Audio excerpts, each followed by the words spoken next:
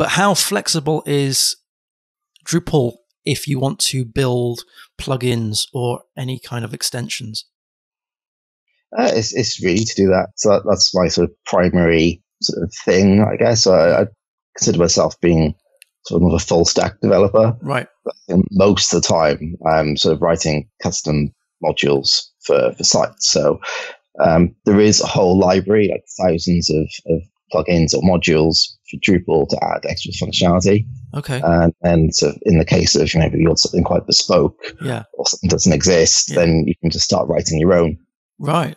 And they are really, really sort of, once you sort of figure out how to do it, it's just, when you install Drupal, by default, you get a modules directory, and there you just start adding your own sort of custom code. Okay. And is that something that you do quite a lot of at microserve? Yeah, quite a lot of that. I think that's probably my primary sort of thing is module building.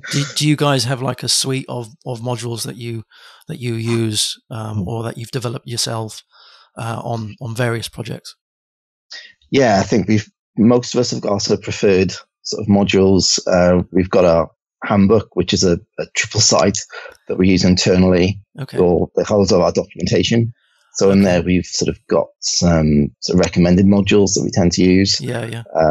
We do have, or we used to have, maybe coming back, like our own distribution. Mm-hmm. So it's sort of the new version is pretty much a composer file with core and there are X, Y, and Z modules that we use frequently with some existing configuration that we can sort of reuse rather than start from scratch every time, which is quite nice. Awesome.